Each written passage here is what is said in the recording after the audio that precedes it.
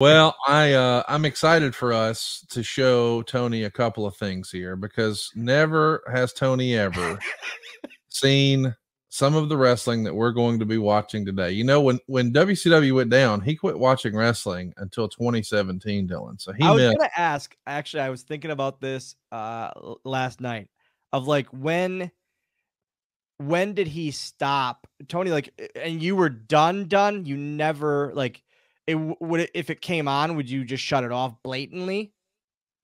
Well, it never really came on. I just Yeah. didn't go to the channel.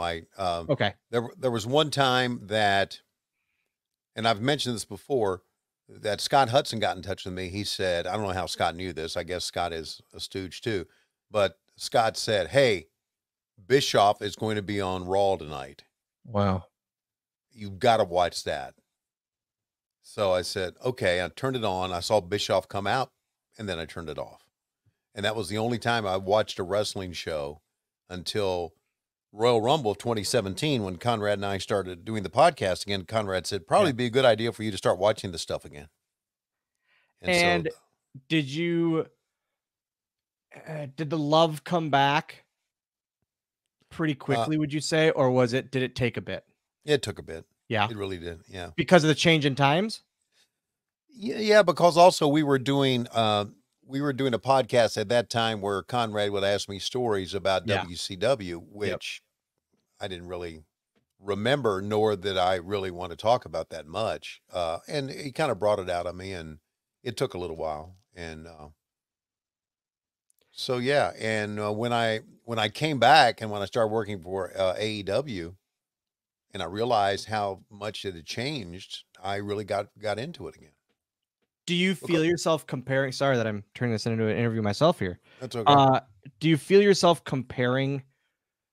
Oh man, this is kind of like in WCW, or is it ever like back in my day? Or do you try your best to not have that mindset? I try my best not have that mindset. Yeah. There's some things that bug me, some little things that bug me, but other than that, I'm really into what we're doing. Yeah. Anything that's like, does it ever happen where it's positive? Like, man, just think if we could have done this back then. Does that make sense? Yeah. Just some of the, when I see Kenny Omega at his best. Yeah. Or like, I'll still say that the revolution that we had right before the pandemic, I mean, right before the pandemic, where the Young Bucks took on Hangman and Kenny, was one of the best matches I'd ever seen. Yeah. Ever.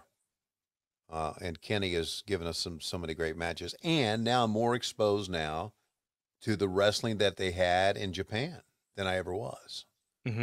Thanks to, the Forbidden Door, and also thanks to Eddie Kingston being with us and showing me some of this.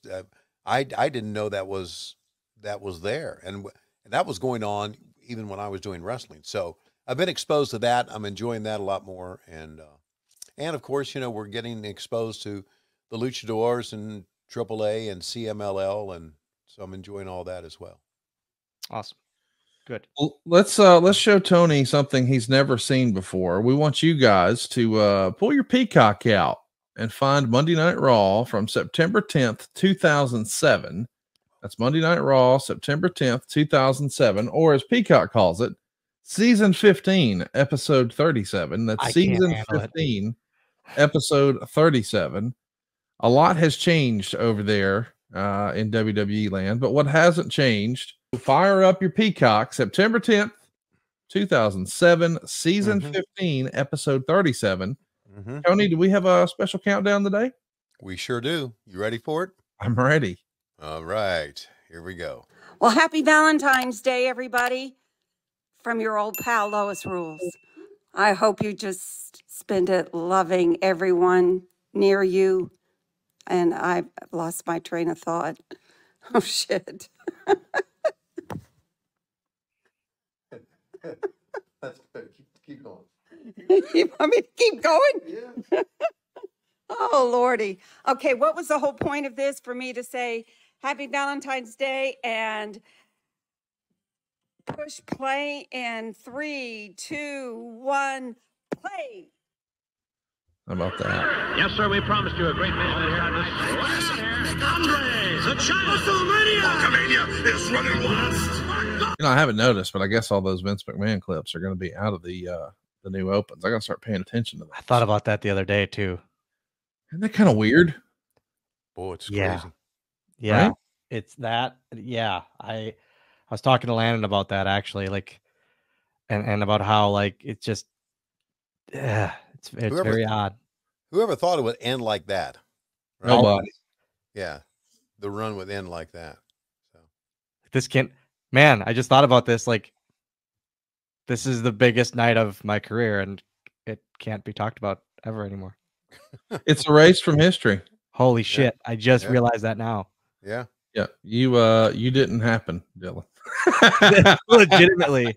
so are they Holy gonna shit! are they going to take all the Vince McMahon stuff off the? No, they can't do that. That'd be impossible. Yeah, they Okay. can't take it all, but this will never be taught. Man.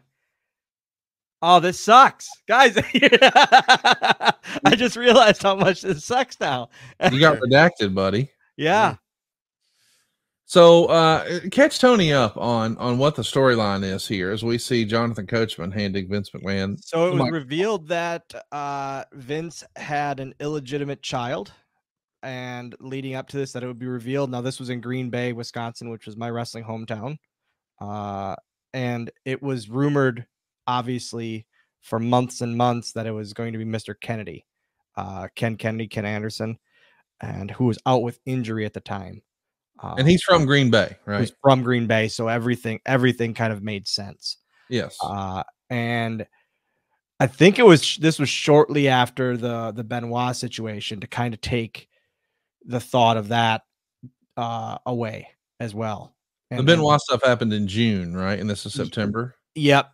But it was revealed because remember they were going to do like Vince's funeral that same week. Yes. And so then it came out that was kind of a hoax thing, and they revealed that he had a son that he didn't know about. Yeah. We used to hear forever that Vince wore a hairpiece, and I always would argue that, but I could see where right there you would think, yeah, that maybe right on top there. Maybe. I mean, we know it's not now. But Yeah. I could be sold on it. What do you think of this storyline, Tony? Can you believe that there was actually an illegitimate son storyline in WWE? This sounds like Days of Our Lives more than WWE, does it not? Yes. Listen, I can believe anything. When it comes to wrestling, I can believe any freaking thing. So, Jonathan Coachman played a heel here? I didn't know that. Yeah, he was a heel pretty regular in almost WWE. almost his whole run. He was kind of the new age like stooge to Vince and Regal and everything. And then even his commentary was a heelish, more heel. So how was he to work with, Coach? Awesome. He was so much fun, and he got it. He didn't mind being the Wile E. Coyote to my Roadrunner, weekly. Literally, we do stuff every week, and it was him just getting everything turned around on him. So it was him and I were always very, very, very good friends.